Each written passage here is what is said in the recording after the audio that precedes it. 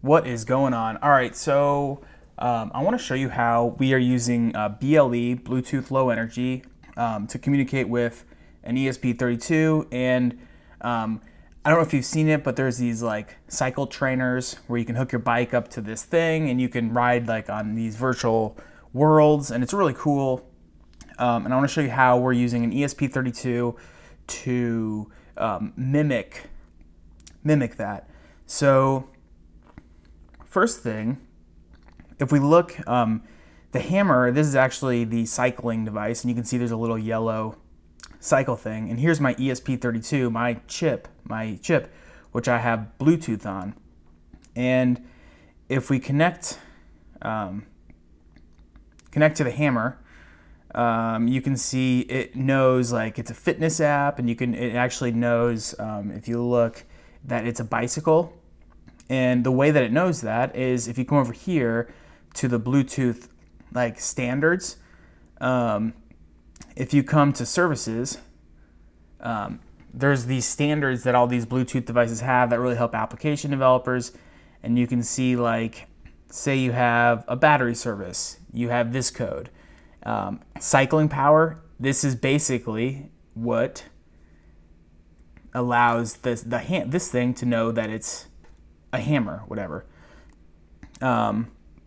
Fitness, then you got some glucose, all these different, like, they really have all these standard like characteristics for these services. And then you can go down into services, then one step below that is characteristics. And like cycling power, so battery level, blood pressure, all these different things have these standard like codes, right? So what we did on our ESP32, we've got Arduino over here, is we just reverse engineered the cycle ops, and we know that the service is 1818, and these are the different characteristics for like cycle power, power feature, and cycle location here.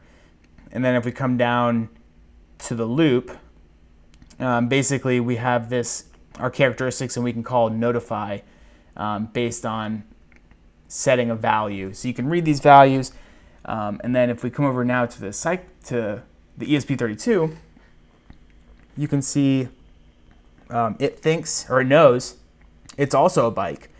And it knows it's a bike because we're using that standard code, and then we have these different characteristics. So this is just kind of, I'm just tinkering with Bluetooth. It seems really interesting. I'm kind of reverse engineering this cycling trainer.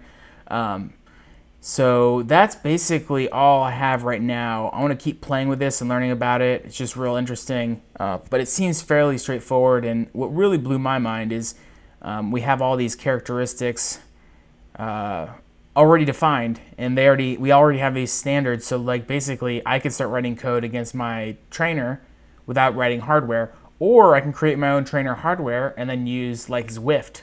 That's how Zwift and all these like cycling softwares are working. So if you're interested in Bluetooth, IoT, anything like that, go ahead and hit the subscribe button.